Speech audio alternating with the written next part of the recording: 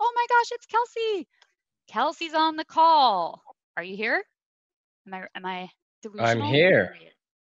All right. So let's kick off our first content session of the day with the one and only the Kelsey Hightower. So this talk or this chat is called Serializing Culture with Kelsey Hightower. So let's start by asking Kelsey, when you say serializing culture, what do you mean by that? Yeah, so we sent a video out. I think yesterday we shared a link to a much broader talk on the subject. But when it comes to this whole CI/CD space, a lot of companies believe that there's just like this is either their path to innovation or it's this big complicated process, or they're looking for best practices from other people, right? How does Netflix deploy their software? How does Startup X deploy their software? So when I say serializing culture, every company has a way of doing things, their process, whether that's manually following a build guide. But the whole point of serializing your culture is once you understand how things work at your company, most of these tools are just that, right? They're just tools. And your goal is really to try to take all the steps or whatever process you currently have, and then just try to articulate it in the tool. So serialize it, if you will, just like we do with protocols on the wire. And once they're serialized, then they can be automated through these various tools.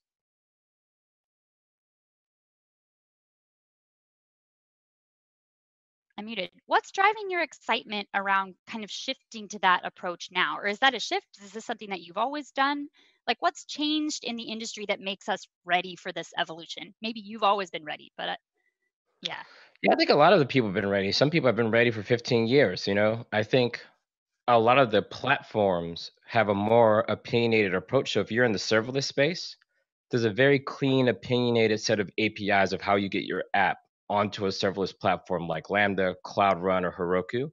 All of those serverless kind of platforms are and essentially like, hey, here's exactly what you do. So it's so detailed that you don't have to do a lot of discovery work. Even for people coming in from like the VM world, right? All cloud providers now have really clean APIs about what it takes to spin up a virtual machine. And then, of course, you can use your traditional tools. And then Kubernetes is like the biggest milestone in the last 5 years or so, where it's opinionated about long running workloads, machine learning workloads. So now the last mile, the tail end of your pipeline, the deploy target, I think it's so much easier to deal with now than what we were doing before, is why I think there's a renewed set of energy and excitement around actually finally getting this done. That makes sense. That makes sense. Um, I think so. On that, just thinking about that last mile, and you call it the last mile. And one of the things that comes up for me when we talk about last mile is security, because security is something that often is thought of during that last mile, or thought of that's like our gate to be able to go to that last mile deployment story. So we hear a lot about DevSec Ops. That's a big buzzword right now. To me, it means we're making security engineers fully part of the software delivery collaboration. But there's definitely tension there between DevOps and security practitioners. So I'd like to know, how do you see the DevSecOps movement impacting the software delivery process? Like, have you seen increased collaboration speed up the SDLC, or what's your view on that, on collaboration in DevSecOps? Yeah, I'm not particularly excited about the buzzword nonsense to me. I figured DevSecOps, as dev much. marketing ops. It's like, what are you talking about? People have been involved in the process whether they like it or not. If you write code, you're part of the security story whether you like it or not. You pull any code you write is a liability, so you're part of the discussion or not. Now, whether you want to be explicit about it is a different ideal. So when I think about CI/CD, that pipeline is really for what it's designed to do: is build artifacts, produce artifacts, and get them to where they need to go. But like the network underneath that, those things are always constant. They're not like part of this pipeline. So is security. Attackers aren't waiting for your next release. No one's like, oh, you have a new release. Let me go and see what I can do now. Like it's a constant stream. So it's just a constant practice. So networking, there's a constant flow of bits. And then on the security end, there's a constant flow of what can people do, who are they, and is the software working correctly? And this is true after the deployment. It's going to be true after you turn the lights off and go home for the day. So to me, that layer there is about being intentional. So what people are trying to do now is describe their security posture in a similar way, like serializing it, whether you're using a tool like OPA, OPA for those familiar with the open source project. And this is where people now are starting to use these formal ways of describing their authorization policies up and down the stack. So now that we're adding policies, not just to our firewalls, not just to our networking pieces, but even to the applications. And once we have that policy, I guess given the rise of things like the service mesh, Istio, Linkerd, Envoy, all of those tools, they all allow us to express security in terms of policy. So I think a lot of companies now are saying, hey, let's operationalize how we think about security. Let's be a little bit more intentional. And maybe we treat security like we do software. There's artifacts that are produced. We have to monitor using modern tools to see what the activity is and then respond based on the actual data. All right. So I think it's just more of formalization, but less so of like, oh, now that we have this new buzzword, more people are now doing it correctly. Like I don't subscribe to that. Yeah, totally agree with you. But it sounds like you think that tooling like OPA kind of helps create that glue that's needed to support DevOps and security truly working better together just as part of the process. Like kind of as it's like security is now more part of quality, I think, in the paradigm that you describe. And I think that's It's exciting. really more of, to be fair, myself included, most people have no idea what they're doing when it comes to security at all. Most people have Definitely. no idea what they're doing to security at home. They buy a house, they got the locks that it came with. Not many people go and upgrade all their locks. They just say, "Oh, I need locks. This looks good." And most of those locks aren't really great at security, right? You can pick them. They're like $10 from Home Depot. So it's not like people really have any experience with security. Most people aren't security professionals. Same thing is true with the applications we write. We go get a certificate because you said I need one. Have no idea what ciphers I'm using, but I do have that certificate, so we should be all good. And I think what happens now is these frameworks and tools, they are being produced by the experts. The experts are now making them user friendly, just like our standard libraries that allow us to do encryption, right? Don't roll your own encryption. Sometimes you can, but likely now you just have so many more tools available that are meant to be user friendly. So I think that's where the explosion is coming from, right? Oh, I could just download these tools, put them in my workflow, and now I may have increased my security posture as a result. And I like the way you say that. I think there's a distinction there. You say, now I can take these tools and make them part of my workflow. And one of the things I've heard you talk about before is like, what's a good like what is a user-friendly interface for developers? I think for you, it's an API that you control on the security side, maybe you control what the API is defined as, what it looks like, and you're really strict and opinionated about those definitions. And then what's user-friendly for the developer in that situation is that then they can go and do whatever they want with that within the guardrails that you've set up, right? So it's almost a self-service model of collaboration. Am I hearing that right? Yeah, I think that's right because the AP, no product company nails UX end to end. And when Right. there's a lack of UX or there's a lack of workflow integration, right? There's no way to integrate with every workflow possibility. So the thing we can fall back on is APIs. And then tools like Kubernetes or Vault, you name it, can sit on top of those APIs. I think security scanning is a good example, right? Back in the day, Mhm. you used to like click on the security scan button and then you get a PDF back. Yeah. And it's like, what do I do with this PDF? Do I just email it to a bunch of people? So I think that's an area where people are like, you know what? We need something like structured data so we can actually parse the results of the scan. And then based on those results, we can go take action inside of our live environments. So that's closing that loop between discovering issues and then remediating those problems super quick versus something that people do quarterly. Yeah. Got it. That makes sense. All right. I guess we'll go on to this one. You've said on Twitter that Kubernetes is a platform for building platforms. I think that was years ago, but it's like you've talked about it repeatedly as a starting point. And I want to know, where have you seen folks get lost in tools or lose focus on that platform or the bigger picture? And also, like, I guess backing up for a second, like, what's the difference between a tool and a platform? Why does it matter? Kind of what I want to know. Yeah, I think that's a really good question. For some people, depending on where you're at, like if you have a great front door, meaning if for the last 10 years your developers check in code, that code gets built and an artifact gets produced, and then behind the scenes, that artifact is then pushed out to a deploy target.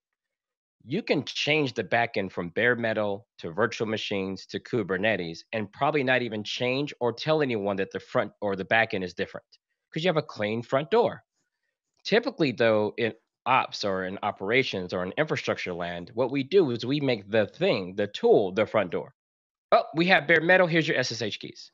We have virtual machines. Here's VMware. Here's AWS. Here's Google Cloud. Here's Azure. And then people start to build workflows directly on top of the raw interfaces of the tool. So when a new tool comes out, you get all the buzzwords like digital transformation, right? We're going to transform to the other tool. And with virtual machines, we saw this with like Vagrant. Excellent tool. HashiCorp built an amazing tool back in the day, but that was actually kind of part of the problem. People had a bunch of VMs, laptops are like, oh, I need 64 gigs on my laptop. I'm like, why do you need 64 gigs of RAM on your laptop? Is because you're trying to run 1,000 virtual machines, and then the tools allow you to do that. And the thing is, that was really never the goal, but we were leaking the infrastructure details up. So when I say it's a platform for building platforms, it just tries to give you this common layer at the bottom so that you can focus on whatever your front door needs to be. Some people that will look like Cloud Foundry, App Engine, you name it. Those are more suitable for the front doors. And until we get those, we're always going to need these platforms for building those platforms because one platform doesn't solve every company's in the world's challenges. So tools like Kubernetes exist.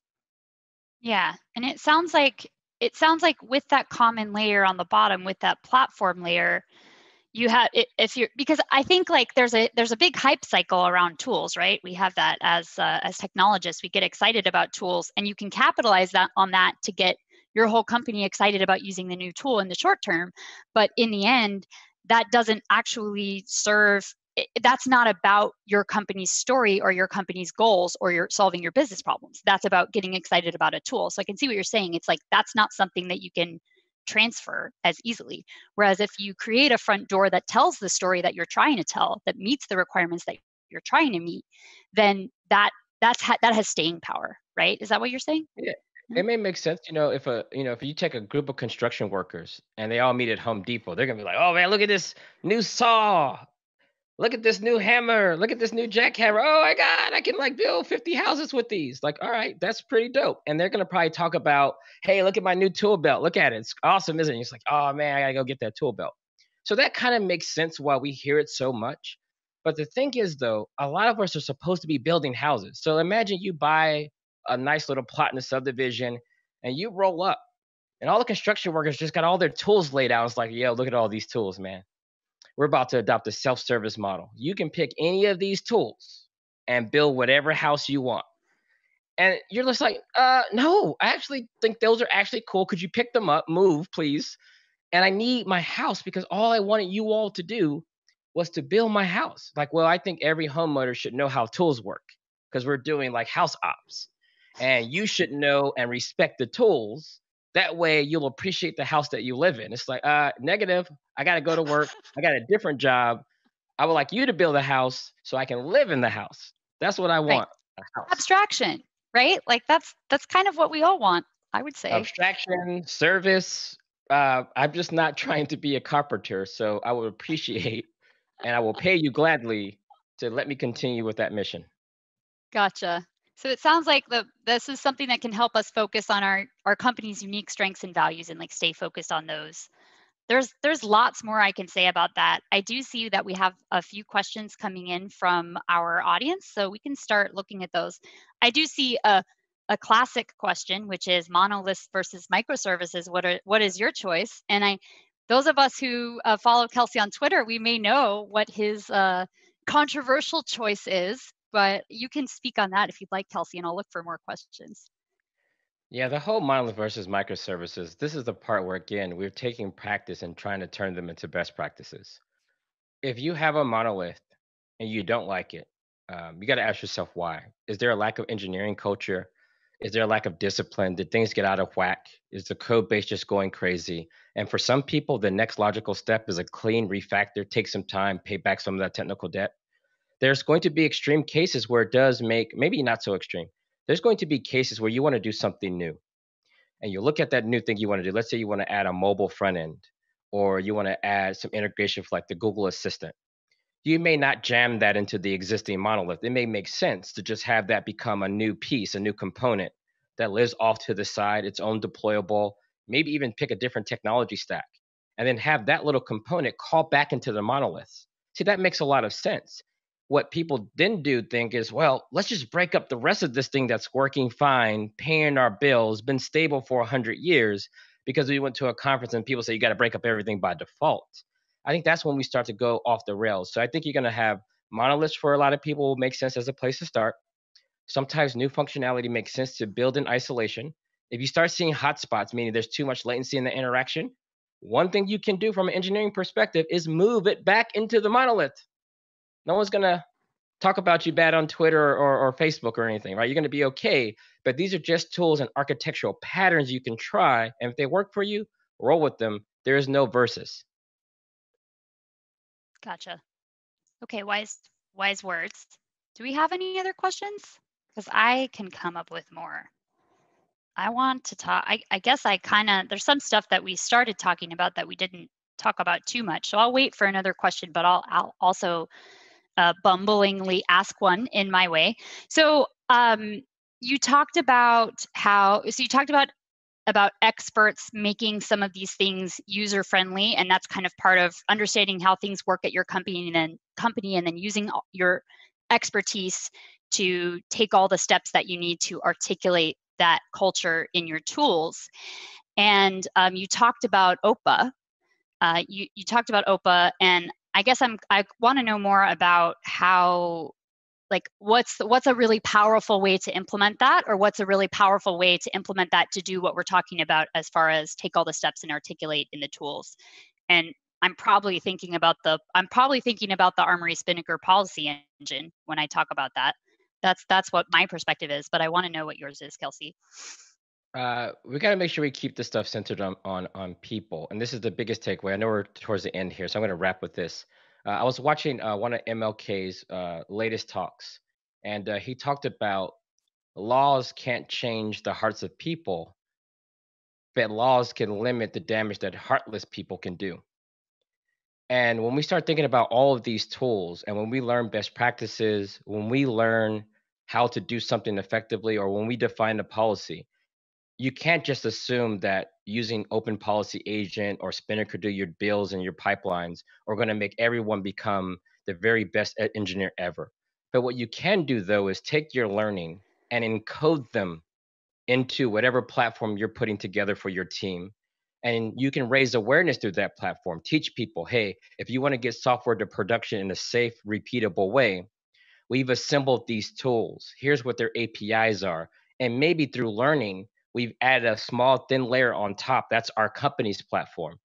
Once you have those things in place, those become the laws, those become the frameworks of how things get done. And then what happens is you have this kind of happy path. So what I think of this is if you're a security professional, there's a tons of tools now, including Open Policy Agent, that will allow you to encode a lot of your expertise into a platform where you won't always be needed to make sure things are secure by default. You can go and kind of push those things out. If you're on the build infra side, or if you're a developer or operations person, you can collectively encode or serialize your expertise into your various pipelines. But remember, those things are going to be fairly brittle, and they're going to be living. They're going to change as you learn or as you change things. So don't try to go and build these kind of bulletproof, live forever pipelines. You got to make sure they reflect the current state of the company culture, which should always be evolving and changing based on learning. Okay, that's really good. And before I let you go, Kelsey, we did have a great question here that came up, and it's now gone because the live discussion has switched to the next panel. But it was from Serge at SAP, and he was asking about how you deal with cultural differences amongst teams, and how can you serialize culture, and how can you do cultural evolution when you have kind of diverse cultures amongst teams. So that's something that we would really love to hear you tweet about today with #Spinnaker.Live so that we can continue the conversation. I know Serge is a really important part of the Spinnaker community, so I want to hear your thoughts on that when you have time. Thank you so Awesome. much for taking the time to talk to us today, Kelsey. Awesome. Bye. Honored to have you. Bye.